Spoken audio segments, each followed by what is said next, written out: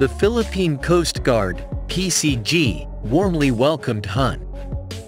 Natsuo Yamaguchi, Chief Representative, Komeito, O onboard BRP Melchora Aquino O Pier 13, South Harbor, Port Area, Manila. In recognition of the need to further enhance the capabilities and effectiveness of the PCG in safeguarding its maritime interests and ensuring the safety and security of its maritime borders, Hon. Yamaguchi expressed his support for the acquisition of an additional 97-meter Japanese-made vessel. The Philippine Coast Guard, PCG, plans to acquire 5 additional 97-meter offshore patrol vessels from Japan as it seeks to beef up its presence in the West Philippine Sea. The plan has been submitted to the Department of Transportation, which would be forwarded to the National Economic and Development Authority for processing. Moreover, Hon. Yamaguchi elaborated on his pursuit of providing more education and training opportunities for the PCG with the inclusion of the Maritime Safety and Security Policy Program, MSP, as he is the founding father of this. As the Philippine Coast Guard faces full-on aggression from the China Coast Guard just recently in the West Philippine Sea, ideas sprouted about adding more white hulls into the fleet. The Maritime Law Enforcement Agency aspires to get larger ships such as its Teresa Magbanua-class MRRV flagships that help augment its smaller Parola-class MRRVs, both produced in Japan. Earlier last January 2023, the Philippine Coast Guard expressed its desire to gain an additional 5 more 97-meter Multirole response vessels, Teresa Magbanua-class MRRVs, from Japan,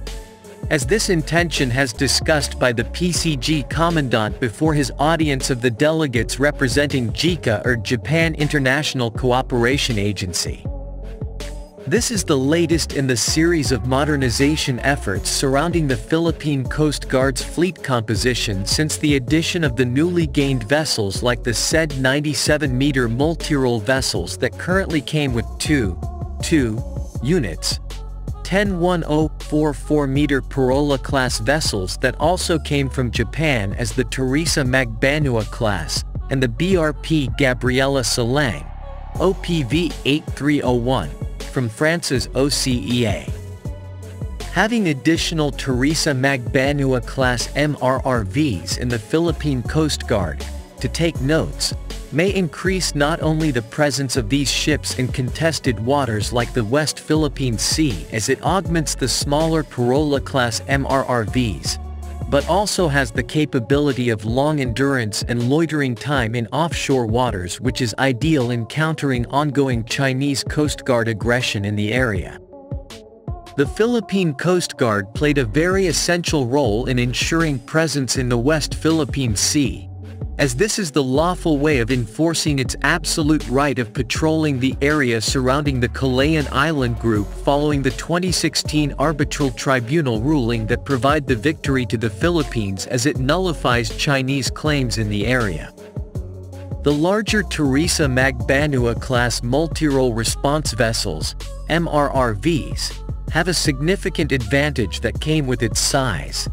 as it has the better endurance or the cruising range and time spent for the vessels to loiter the West Philippine Sea for a longer time period, as compared to the 44-metered Parola-class Multirole response vessels like the BRP Malapascua, MRRV 4403. Both the cruising and maximum speed between two multi-role response vessels of the Philippine Coast Guard are negligible to each other, as the 2,260 tonnage of the Teresa Magbanua-class MRRVs require a more powerful main engine, which is the 2x6,600 kilowatts diesel engines it has on board,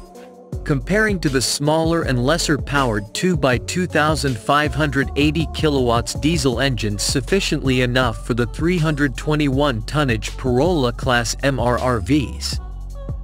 The larger dimensions that the Teresa Magbanua-class Multirole response vessels offer help increase the prolonged presence of the Philippine Coast Guard in the West Philippine Sea,